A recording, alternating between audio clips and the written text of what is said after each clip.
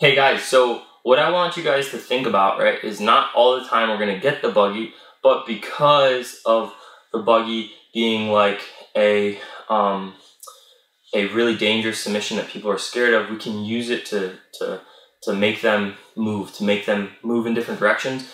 We're thinking in those directions and we're already a couple steps ahead, okay? So the first one I would like you guys to think about is, and let me preface this with, when we're going for the fake buggy, our routes for defense need to be on point, right? So if you've never done an armbar defense, never done a Kimura defense, you don't know how to escape somebody taking your back, that's crazy, right? Work on those things first, right? Before you start giving somebody not even a full buggy, but a fake buggy, right? So what I mean by the fake buggy, guys, is I'm not elbow striking and getting my uppercut all the way. For example, say my partner's staying super strong here. Say he's on all fours. Yep, just like that. And I can't lock this up and I'm trying, right? I'm just gonna go hand inside the inside of my thigh, okay?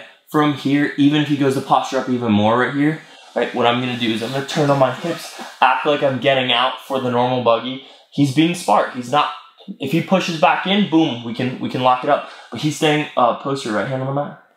Go back, on the floor. Yep, push it off. Yep, nice, perfect. So guys, when this tension happens right here, look, all we're looking to do is get our bottom side knee to the inside.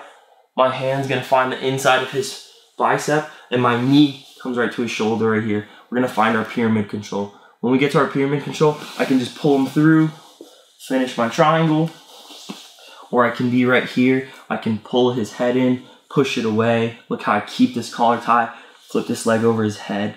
My Achilles lands on my forearm. I retract my knee backwards. I lock my gable grip, and I finish my good little clinch.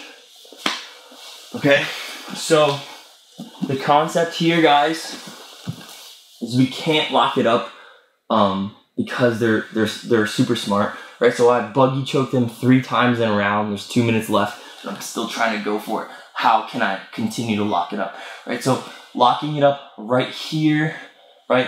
What we're looking to do is get this bottom side shin to the inside.